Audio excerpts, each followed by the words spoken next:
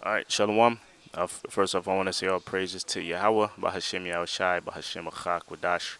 Double honor to our apostles and elders of GMS, to the elect doing the work in sincerity and in truth. Shalawam.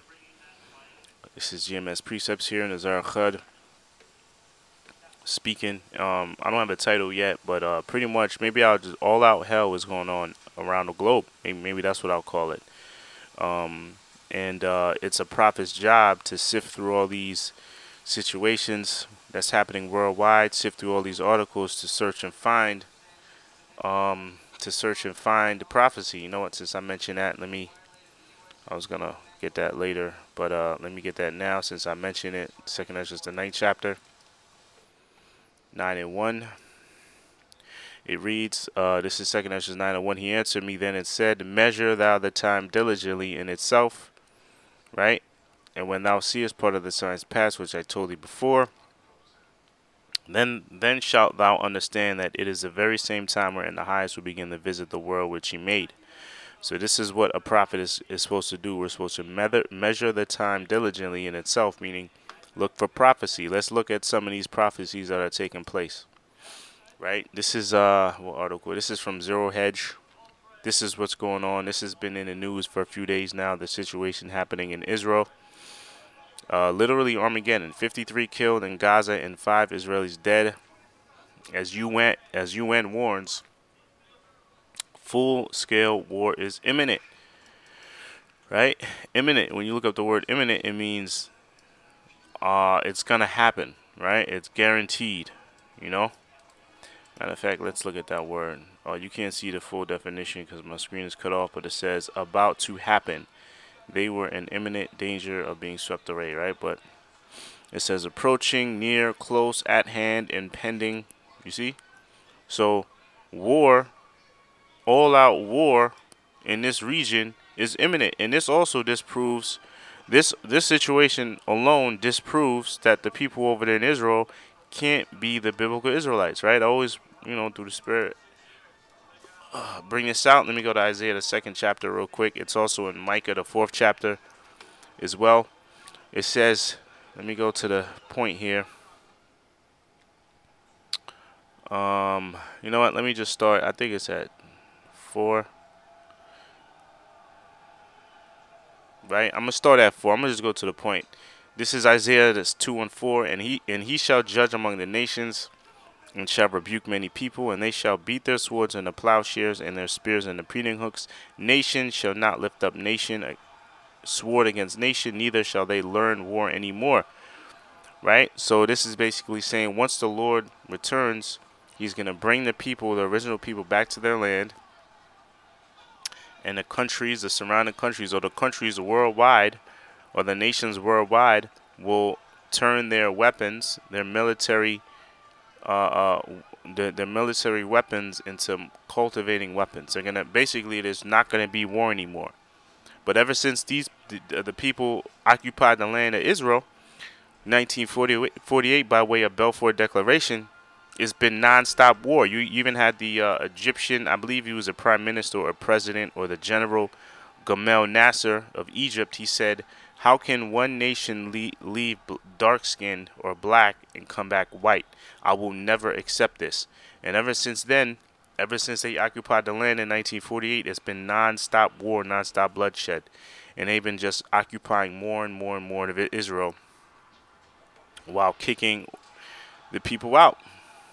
The Palestinians, which the Palestinians don't belong there anyway, right?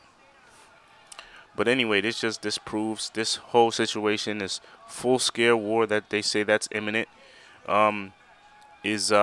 proves that these people aren't the original people, right? I have another article, I believe. Where is it?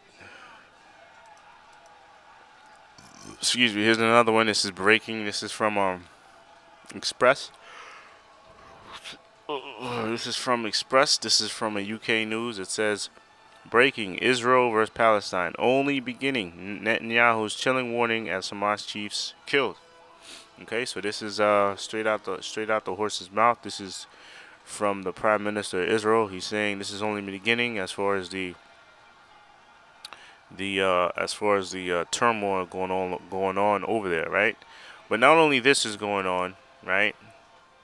Let's go to RT News. Afghan government launches operation to retake district outside Kabul from Taliban hours before edited ceasefire set to kick in, right? So this is more war, right? Now the scriptures speak about wars and rumors of wars. Does it not? Let me get that real quick.